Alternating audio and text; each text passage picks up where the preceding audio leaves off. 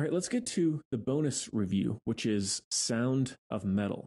This one came out in 2019, so jumping back a year. Was done by Amazon. It's directed by Darius Marder. This is his first feature film.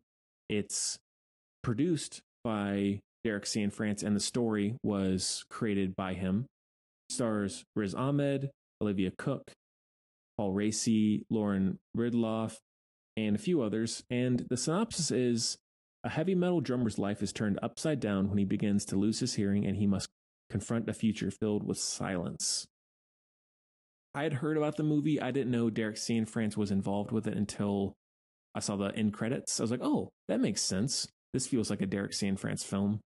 I was very curious about it going in. I had heard great things. I knew it got some Oscar buzz as well at the time. I love, and it goes into why I love Derek Cianfrance films. He has an amazing ability to create some of the best character-driven stories that I've ever seen. This was one of my favorites of the year, if not my favorite of that year when it came out. Riz Ahmed's best performance, in my opinion. The concept overall, he's an amazing creator of interesting movie concepts. Like, for example, Place Beyond the Pines, that motorcycle stunt rider who tries to rob banks.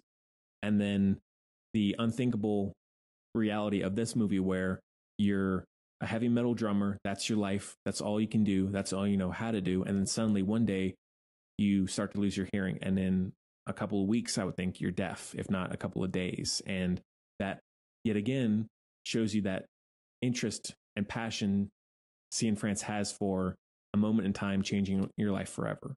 Whether it's a moment, a week, a day, an hour, or just an event, he has that amazing ability to create stories around that idea. And I love that about him, because that does feel so real. You know, there's such an authenticity to that idea, because that's something everyone deals with, no matter who you are, for better or for worse. He also clearly has a love of characters with tattoos. Riz Ahmed's character in this has a lot of weird, wacky, cartoonish, seemingly hand-drawn tattoos, which I love. That's my favorite kind of tattoo. So I love tattooed characters in movies. That's just a personal thing, but I love the movie for that reason too, because you know there's a reason for every tattoo, and that's feeding into that character. We won't probably ever know the reasons for that, and it's the same thing with Ryan Gosling in Pines. I love his bleached blonde hair. Olivia Cook, I don't think I've seen her in anything else. Maybe I'm wrong, but she's amazing, and their relationship is great, where she's the singer of this band, and they're just this duo. The moment where he suddenly does start to lose his hearing, and that very human instinct where you can feel something is maybe wrong, but you just go with it because you're too scared to admit to someone, this is happening to me, especially if it's you're going deaf. You're like, this can't be happening to me. This can't be true. But in fact, it is for him. And it happens from time to time. It is a real thing. It's usually not this severe, this quick, but it can happen to people. And you can only imagine that incredible heartbreak and fear of, you are not just a regular person out in society working at an office going deaf. You're going deaf in your profession, and life is music. And then him going on to other concerts, not telling her just yet, slamming on the drums over and over and over again, his hearing getting worse and more ringing, and then him finally breaking down and telling his girlfriend about it. That stuff is so emotional and visceral and heartbreaking, but at the same time, I have to keep watching. It's so dramatic and so real and evocative that I can't say enough about that in terms of Derek Cianfrance. He is a master at that style of filmmaking and writing. When he gets to the deaf community lodge, cabin, house, whatever it is you want to call it, I really like that setting, and that Paul Raci as Joe, he's amazing in the movie. The incorporation of sign language in the film, we don't get enough films that incorporate much sign language at all, but this movie has a lot. The use of sound in the movie, Derek Cianfrance clearly has a love of sound design and interesting sound work. Some sequences where it's all deaf people, there will be a lot of sound, and then suddenly it'll go to Riz Ahmed's point of view and everything is silent, or it is for everyone. But that change of life in just a matter of weeks, where you're used to hearing everything normal and loud, and now you don't hear anything. So it's really, really well done. And Darius Marder's direction is excellent, despite this being first film.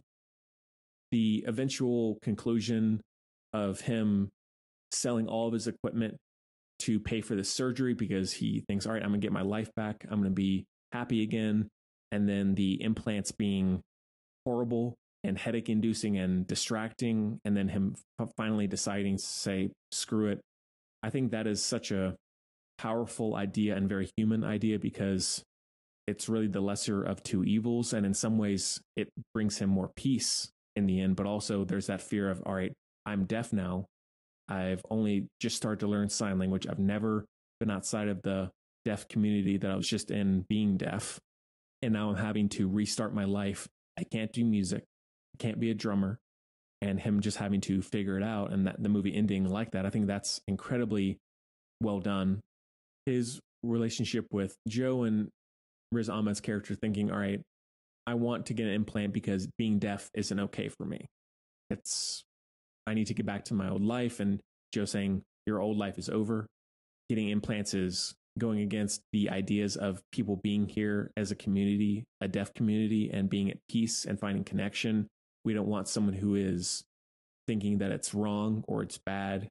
If you want to heal and become a part of this community, you can do that. But if you want to go off and do your own life, you can, but you can't come back here. And that's a really heartbreaking moment where Riz Ahmed at the time is thinking, this is what I want to do.